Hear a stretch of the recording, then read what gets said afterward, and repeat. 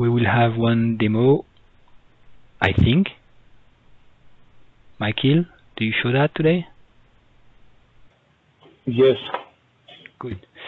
And can someone, it could be me, but I didn't pull the branch. I would love to see a demo from the multi-column rows widget editor, well, flow editor. So this contributor, okay, let's open that first. And what's the name of the contributor? I think we merged one of his PR, so we'll find it. There's a new contributor. Not that. So let's open that just to see why I'm talking about it. Where is he? No, it's too old. I need to pull.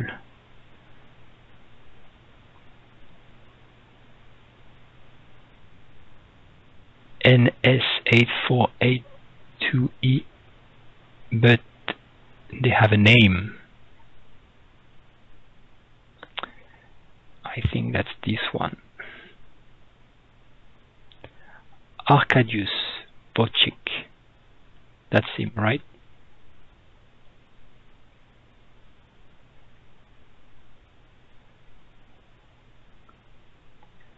I think that's the user. That's not the user. Okay, so that's. Oh yeah. This. So there are two different ones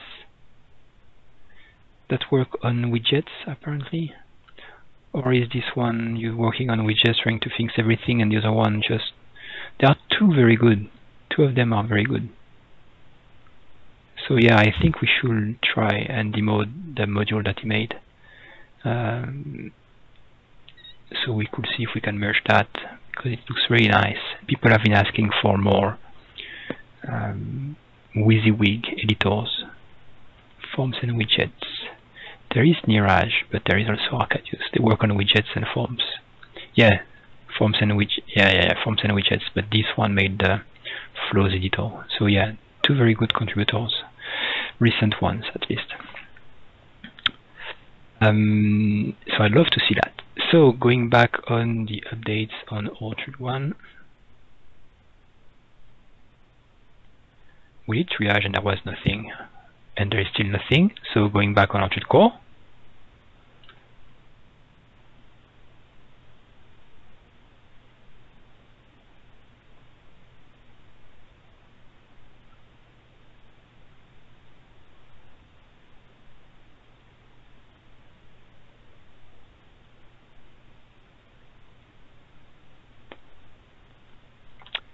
we're seeing going back on Orchard Core here. What have we done in the last 7 days? Probably too much. I'm sure too much. Too much because we shipped, and too much because we should not do as much before we ship, but that's how we do things. So optimization, the resource manager, maybe we talked about it. Resource manager dependency resolution, we talked about it. Updating default logging settings, we talked about it also. Default paging to GraphQL queries, we talked about it. Update ASP.NET dependencies to 3 or RC1. So Antoine made the change to use the newer SDK at that time, RC1.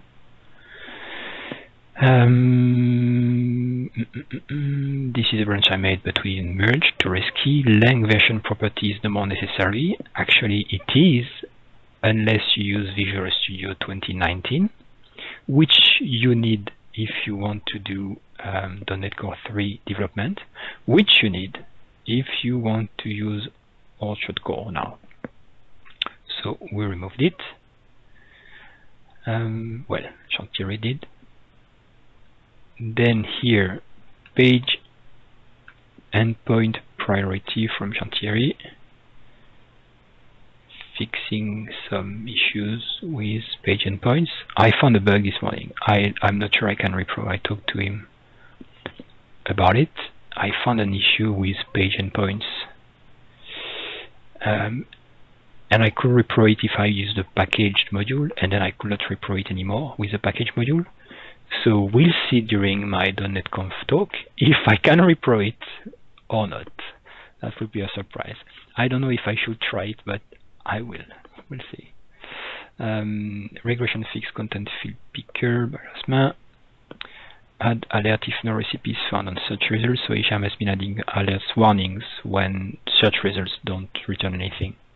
At least to know that it's not a bug, it's just it could not find anything. It's not just a blank page. Same thing everywhere. Optimizing the admin pages. And then, so Hicham was improving the toolbars, mostly the one that Antoine made, because it was not nice. And then something happened.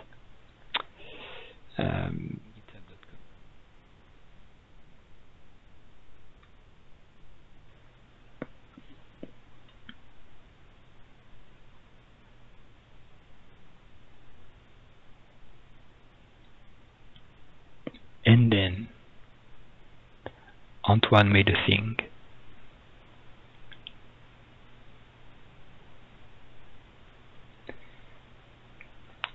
He listened to Jasmin and made the toolbar look like GitHub, and it's beautiful. It's a PR, and then Hicham was like, why didn't you do that before I do all my changes? But that's good. So Jasmin talks, Antoine listens, and Hicham complains. It's a good team, I like it. So yeah, I assume the next step is to do things this way. It looks very nice and much more concise than repeating all the things all the time. Looks nice. Good job. We'll see how it goes. And I don't want to take it for RC because it's changing the content items page. Too much risk. Like we miss a filter or a search or a button doesn't work and it's done. So yeah, it can wait for 1.0, but that's beautiful.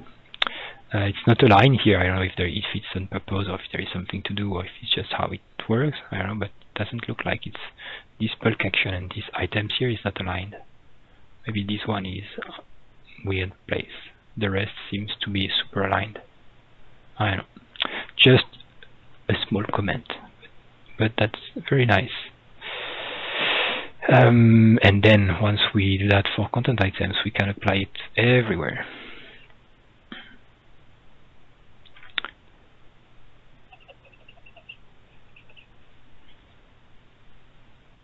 Okay, so prettify things, fix configured feature shell descriptor manager registration, trust Chantieri for that, string builder best practices, so Antoine made some perf improvements, or yeah, perf improvements indirectly, but following how we should use a string builder, or when not to use a string builder. Add translation meta package to CMS targets. So this is great. Add translation meta package to CMS targets. So we have, as expected, we added the orchard core .translations.all to the CMS target. If you use the CMS.core target, you won't have it. But if you use the CMS target, you get the themes and all the localization in your solution already. But it didn't work until Jean-Thierry actually fixed the support for that. It was missing some MS build targets, so he changed then the translations repository to support it correctly. But it works beautifully. Now you just add a supported culture, you make it a default, or you select it through your browser or the URL, and you will get the correct localization on the admin. Super nice, super neat. Love it. I want to be able to show it on tryOrchardProject.net once it's pushed there. Dean remove workflow menu and remove the image. So Dean has been cleaning up some things recently. Removing dependencies on Net Standard Library. So now we don't need them anymore. It works. And to do that, I had to remove the direct reference to the EF core data store for OpenID. So we still have OpenID, but I removed by default the Entity Framework core modules. Otherwise, it will reference NetCenter library and pick up a lot of other dependencies with it. So I removed the reference. I kept the module. You can still reference it, but to do self-contained deployment, it's better this way. Until we update to the new Entity Framework, which won't have this issue anymore. But to do that, we need a new version of OpenID. That's why I removed it so far, just from the references, not from the solution. Fixing Orchard core localization dependencies. Yeah, because we were incorrectly referencing Orchard core from the localization package, which I don't want to. The localization package is not a module. It's just a set of services to localize and pluralize ASP.NET application. It should not depend on the Orchard core framework itself. It's part of it, but this way any ASP.NET app can use it. Regression fix bootstrap confirm model.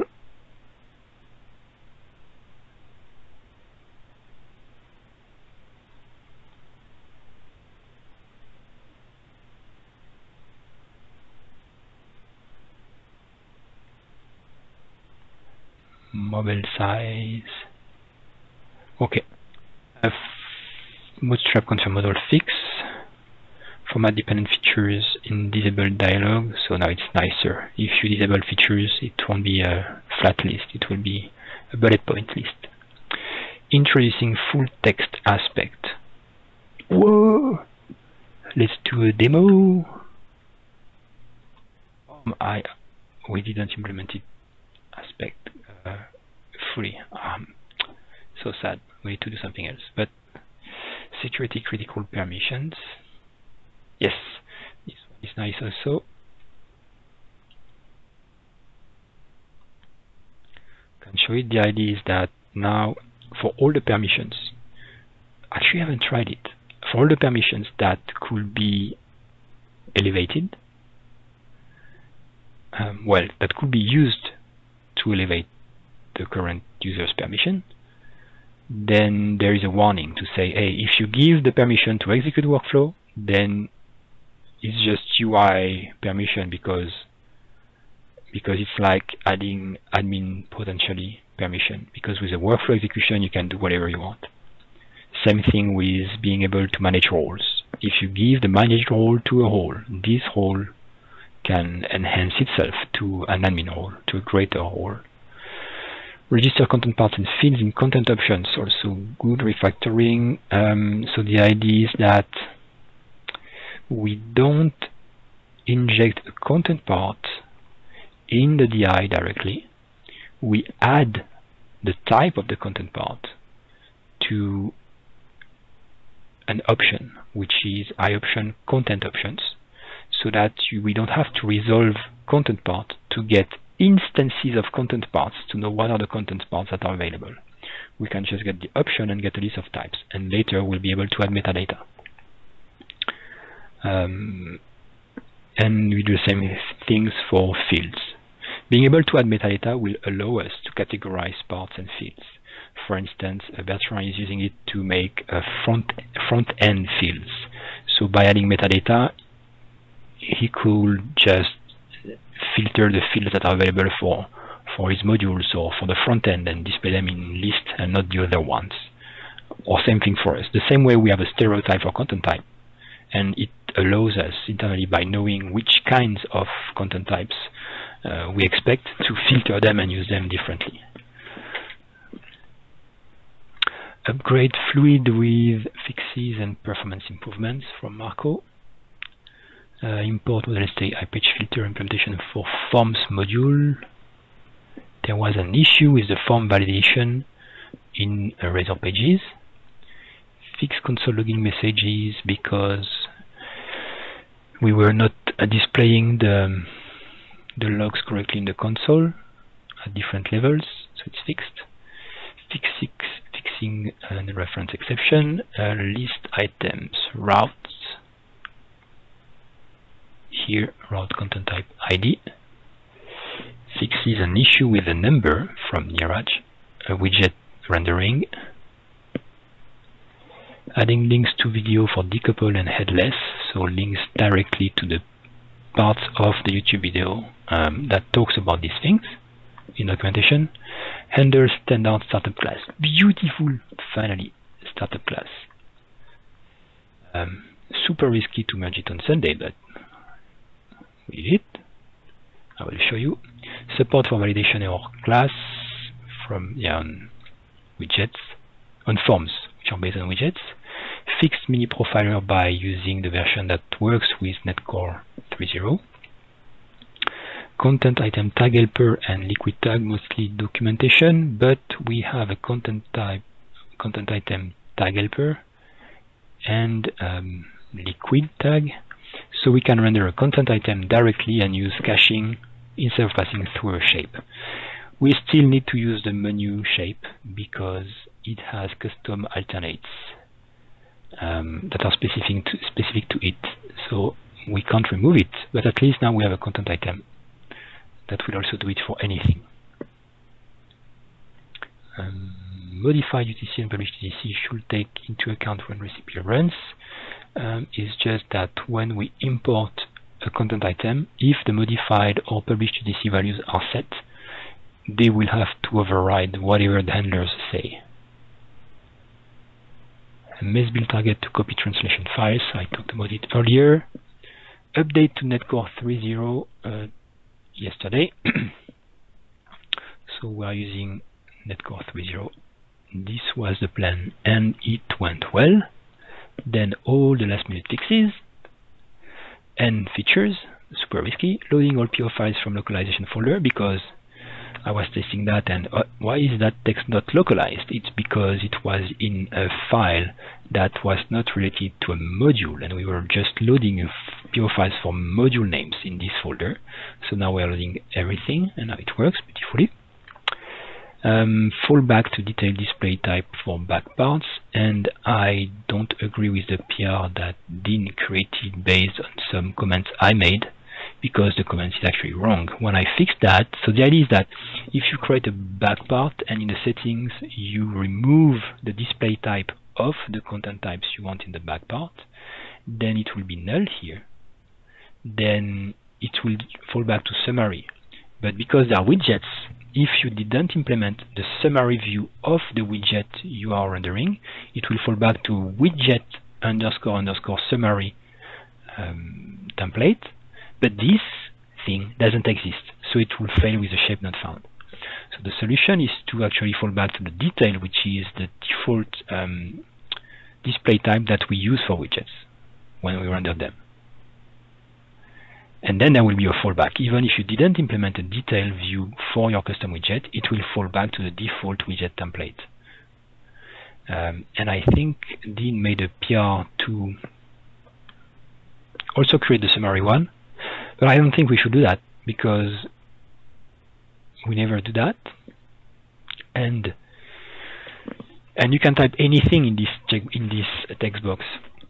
So if you type summary, then you should have a summary alternate for the widgets you want to render in the back part. If you type foo, then you should have a foo display type for your widgets. And if you type nothing, we'll use detail. So I don't think we should add summary unless there is another reason. Yep, so it's very specific. So if you remove something or if you type something, well, you should expect that what you type should exist or there will be an exception, and then you will fix it. But we should default to detail because that's what widgets do. Meaning we could do that, but we don't need to do more than what's already there now. Fix razor options when the refs, auto translation all beta to all RC1, so we pushed all the translations to NuGet and then we referenced the ones from NuGet. Neeraj fixing more widget issues, styling issues. Chantieri removing dependency we are not using. Chantieri doing some stuff because I I challenged him, and I won't even use it. I think I don't have time to do that. Will I have time? I don't think I have time. It was for my .NET-Conf talk. I was like, let's do a demo where we have two modules that contain each of them a layout, and then each tenant can have a different layout. But I won't show it. I won't have the time to do that, I think. Update all shellcore to RC1 as expected. Update version prefix for packages. Yes, the PR from Antoine didn't change that. So once I merged, actually I first merged the change to dev, and all the packages were still beta 3. I'm like, we missed something. And then this was the version suffix that was used to generate the packages. So I changed it to RC1, and then we got RC1. So we generated some packages that have a version number which is lower than every other package. But that's okay. It's on my get. Then push to master to ship on NuGet.org. It went well. I forgot the tag, which I did this morning to create the release. And then everyone else creating new PRs.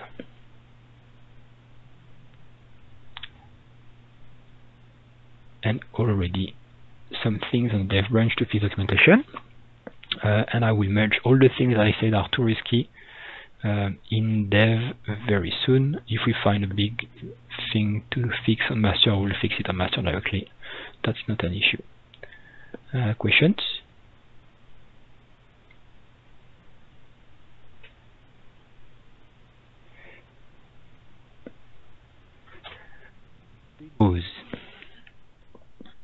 Demos. Let's start with Michael.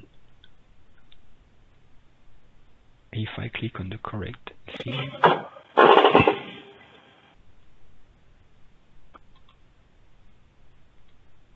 Because Michael has done something like 2 years ago that he will be able to show us today. Hello. Hello.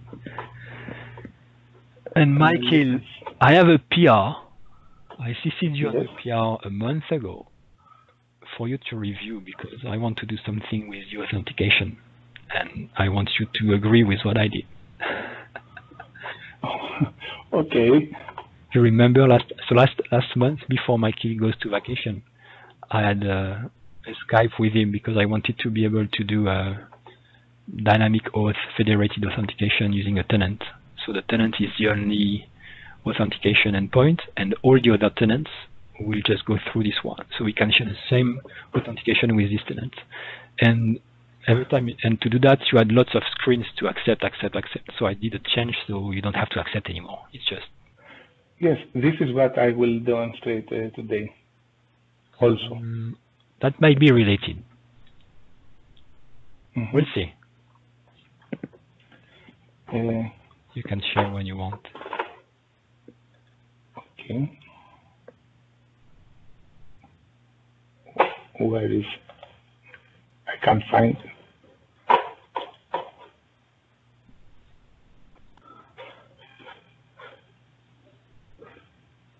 If you see my screen, I'm pointing to it. Okay.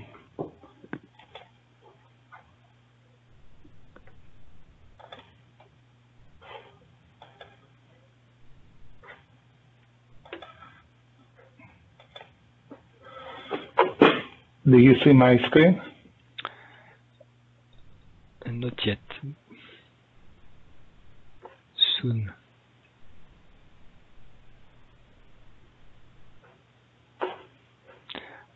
I can see your screen, and I assume everyone else too.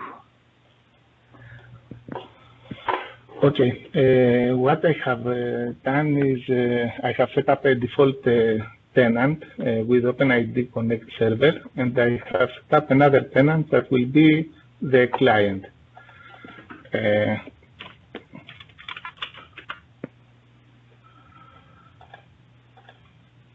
Okay, in the authorization server, I have enabled the authorization code flow, and I have created an application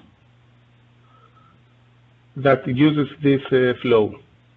Also, I have set up an external provider the Facebook provider in order to do the external authentication demo.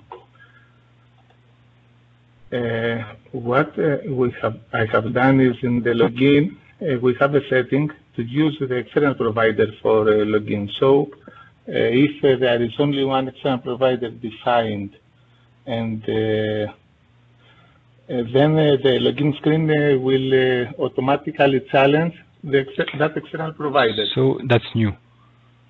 Yes. Also in the registration, there are 3 types of registration. Allow only external users, so there will be no link to register yourself and provide username, etc., which takes into account these settings. If we have generated a username for external users, then in the registration screen, you will not be asked for a username. If you use email address from external provider, then it will match it will use that email address that is provided from the external provider. And also do not create local password for external users, so the local user will not be able to log in. That's what I did. Yes. But in a hacky way. I'm sure you did correctly. I did it in a hacky way. I just skipped the screen and did stuff automatically. Oh my God. Okay. Also, I have provided a script to create a username based on the claims that you receive from the external provider or on the external provider name. So you can create a user that starts with Azad if it is from Azure Active Directory, for example, as you can see. It will be used when in the generate username for external users function. So it's a JavaScript. I see. I was thinking. Script manager. Yeah, Liquid. No, JavaScript may be more permissive. Yeah. Okay. Okay. On the tenant, this tenant I have set up to use only external provider for login. So if I log in with, there are no users defined, neither here. Security users. The only user that is set up is the admin. So in tenant 1. Okay, let's try to perform a login. I have used the admin, so it will show me the tenant 1 login screen. And select if I want to log in with the tenant 1 with a host username, a local username, or the Facebook that is defined in the host. So, how, by what magic, how did Facebook appear in the tenant 1? This is the login screen from the OpenID Connect server. No, I mean, are you on so the left screen is the host tenant, the default tenant? Yes. And the right screen is also the... Okay. Sorry, I didn't see that. I thought it was. Okay. I thought it was a client tenant. It's the same tenant. Okay. No, it's a client tenant. Tenant 1, T1. But okay, go to admin. Oh, sorry. No, it's fine. Okay, so there was a redirect to the tenant 1 screen. Okay, I missed it. Okay, thank you. The tenant 1 is not set up to automatically use the external it is set up to use automatically the external provider. It's okay. That's why we redirected to the host.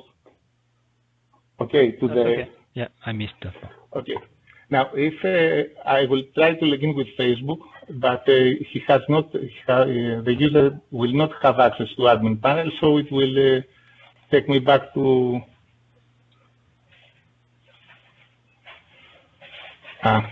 no, I have created a user here. Sorry. Let me log in.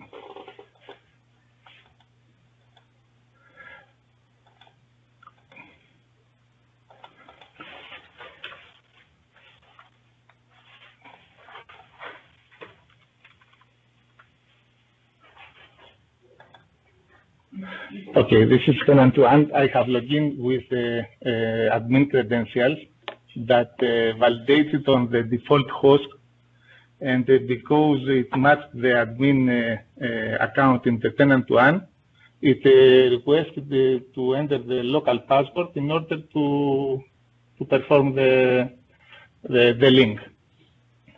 Okay. I had tested previously the Facebook. That's why it asked to log in. Let me delete all the local users and also delete the link to the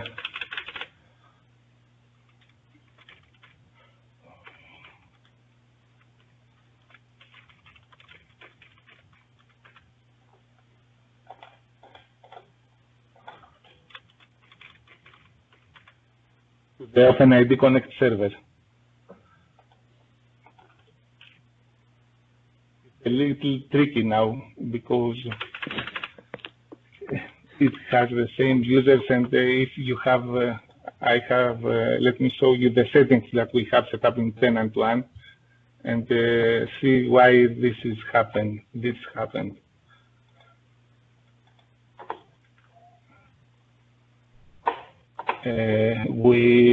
We don't ask the user to provide registration data. We provide them automatically. So when we logged in with the admin credentials on the default host, it matched the local admin and mapped the users. Now there are no users, neither in the, here we have it. There is no user in the default host, and there is no Facebook user in the tenant. Okay, so let's try to do it correct. Oh, I have set up, okay. The admin user from the default host is logged in here.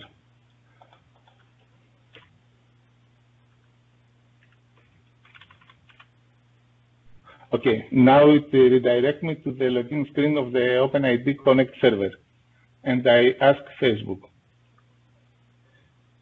It logged into Facebook because I had login from this specific browser, and created the user here in on the left screen, which is the host, and created a user also on the tenant. Yeah, that's better than my PR, because in my PR I still had some things to click, but here it's magic. Yes, it is, and it is configurable. Yeah, I like it. I can change this behavior because, okay, in a demo like this, when you have made the login, it does it automatically. I should have logged out from Facebook in order to see the whole. Okay, that's beautiful. So I have a question. Yes. Because I created another branch. After my PR, I wanted to go further. I used Google.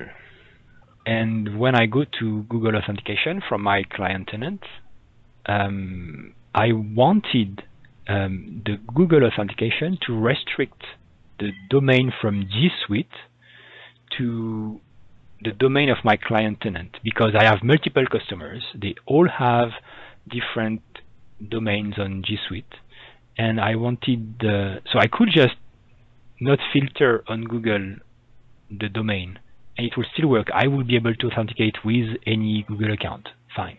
But if I wanted to limit specific domains for specific clients, it's a parameter in the Google Auth that is called the HD parameter, I think, host domain, something like that. And I didn't find a way to configure it from the client tenant to the Google Auth. And I was thinking that it should maybe be done in the application entry on the host tenant. So here, when you created an application, right, to call tenant one on your host tenant, Is it correct? So I was Yes. thinking maybe we should extend that to add custom properties. Maybe they would be specific to each provider, but to send for each application to the OAuth domain. Yes. You see what I mean? Because when we go to the Google OAuth endpoint, there is a return URL, but you can also pass a parameter which is, but just for this domain, and then the UI will be limiting the user to a specific domain. But this is specific to each provider, like Google supports that, but not GitHub, for instance.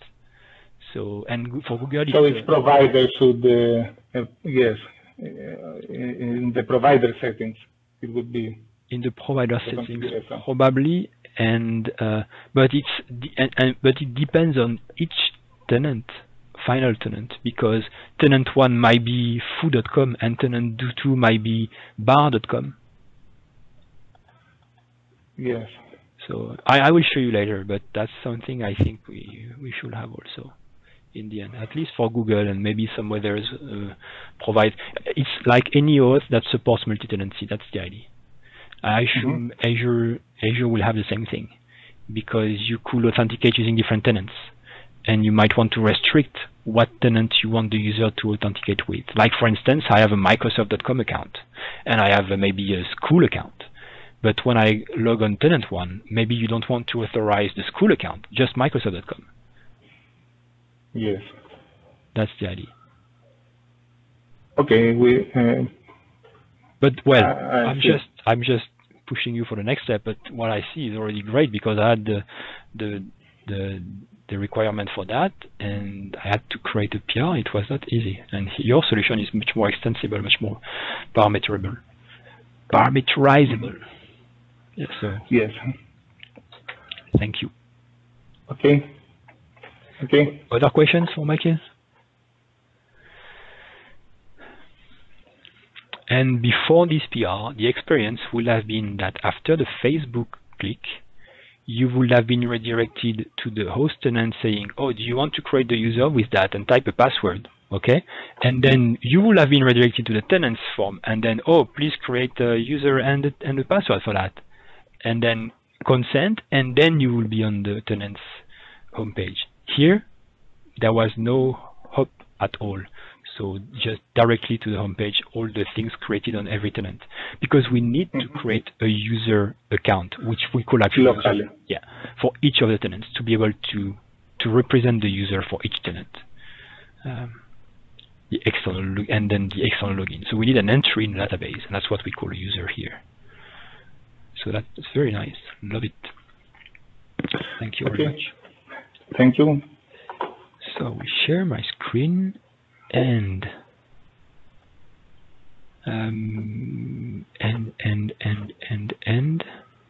should I show something? No, I don't want to show anything. I might show it later. I want to close the meeting earlier. I have a meeting right after that. I will take questions and topics. What do we have? So just, I assume next week we'll show the full text aspect. That Jasmine did. The idea is that, I think we already mentioned that at the demo. Now you can say that, so there is a new field in the Lucene indices that is called full text, and you can configure what's inside. By default, there will be the display text and the body, whatever the body is coming from, Markdown, HTML, text, whatever. So when you do full text searches on your content items, this is a field you should look into, because it will contain by default the stuff that people will look for in a content item. But you can customize it with Liquid and say, I want to include this field, and I don't want the display text, and I want to include the static text, and so on. Super useful then for search forms. Very flexible. Security critical permissions, we already talked about that. Startup class, I will just show you, because it's already on my box here.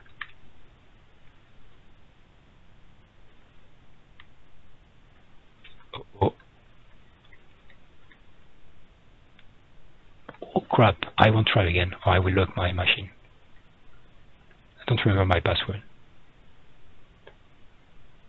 So the idea with this thing is that I will show you the source code. I might break everything.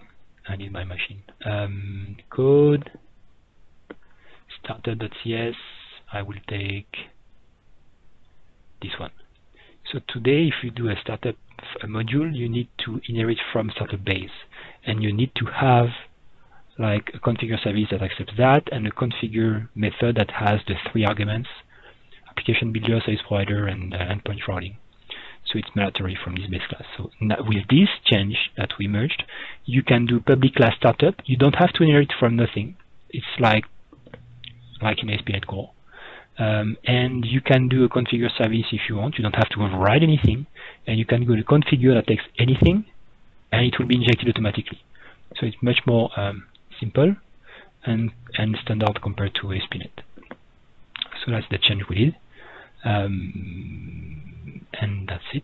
And to test that, I changed the mini profiler module, and I had issues which actually were because the mini profiler module was not working anymore. So it confused me for some time, like, did I break the startup or is that working? But now it's fine, everything's working. And that's it. Questions, comments?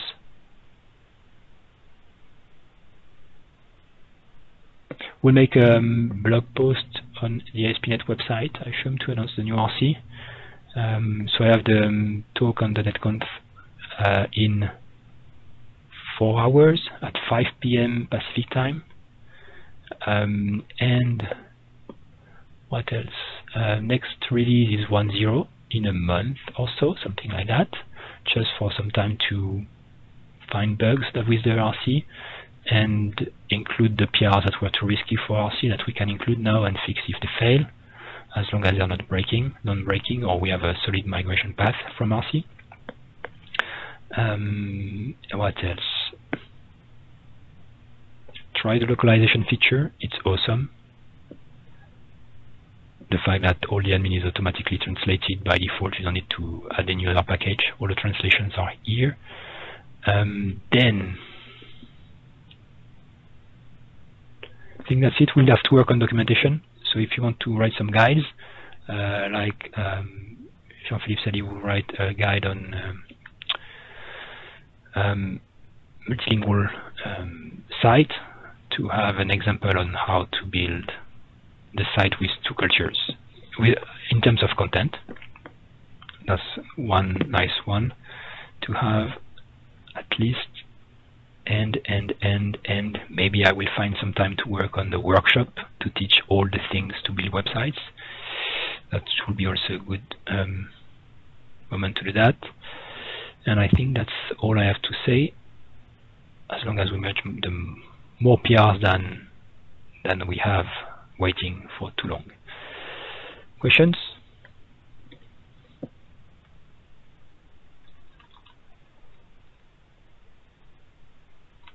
Nope. Okay, all good. Thanks everyone. See you on Thursday. Bye bye.